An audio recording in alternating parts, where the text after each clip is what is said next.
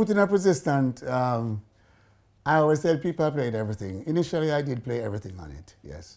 I was an engineer. I was a drug addict, and I was in the studio, and Beres was my virgin before, and it always break Beres' heart to see me how I behave. And I asked the quote-unquote producer, he was doing a lot of work at him with Beres Hammond. I said, get Beres to do something for you, know? And I said, Beres won't sing for me. I said, come with me, go check Beres. I'm going to go check Beres, and Beres came to the studio, and on his way up, he started humming the song in the background, in the back of the car. And when we went there, I just programmed it. And it took me 2 hours, and then JPS cut and it went. I didn't save it. And then I started all over. But that's I was a drug addict. It was another book that. And it was, I did everything. I engineered, I played all of these things. But anyway, it came out and was doing very well.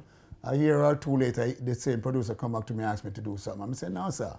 You don't do not know the music there. I said, what do you mean? I said, look, I'm putting my resistance. A big tune that time. He said, Clive, me not make it play nothing. I said, Virgin, I said, go spend some money and promote it.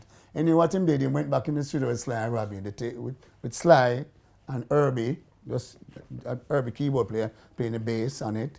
And Herbie did a new bass, and Sly did a new drum.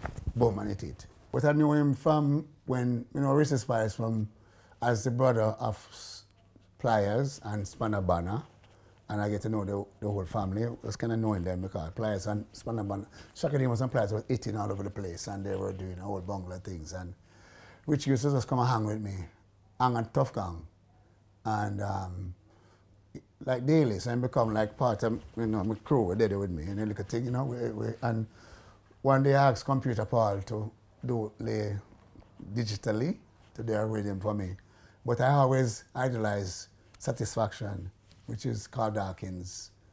Let me tell you truthfully. So, and I always want to add the rhythm in my thing to do some stuff with.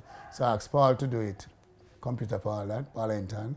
And while Paul laid the thing, Richie sing, but Richie keep go somewhere. They would say, yo, stop now, man. Because what Richie was singing was going with it for her, but then he go half and didn't go with it. And Paul began to stop and he said, no. Yo, come here, come. He was just humming out there, He said, come here, sing him here. He said, Paul, follow him. And boom, he did it, and it was done, and it released, and I must say that song played for about 11 years straight, every dance, every reggae dance, anywhere on the planet.